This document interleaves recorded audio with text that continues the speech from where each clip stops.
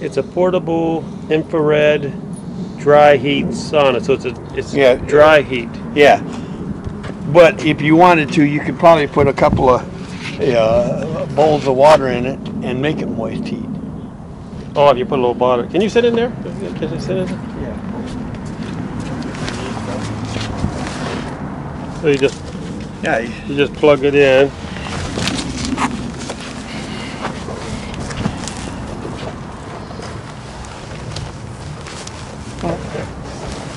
And you zip it up. Just zip it up, huh?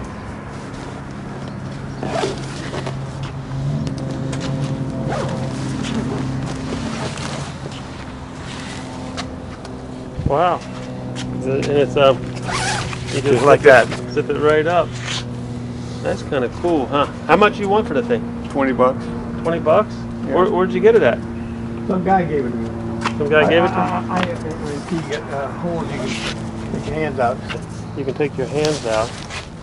What do you can put a you got a cup holder there. Oh, you can put a cup holder. Yeah. And like you say, you can put some water in there. Yeah, you put water in here and put a bowl of water in here. It would be hot. It would be moist. Wow, that's kind of cool. I wonder what this thing here does behind the head thing. I wonder what that thing does. I'm not sure. Look at it. Portable far infrared dry heat sauna. It just works off of 110. Yeah, I plugged it into the garage. It worked fine. It did? It turned on pretty good? Yeah. It takes about 15-20 minutes to heat up. That takes 20 minutes to heat up? 10-15 maybe. I mean, I might have overstepped the stages, but and you felt pretty good, huh? Oh yeah, it gets pretty warm in there. And you got the little controller here to control the temperature. Yeah.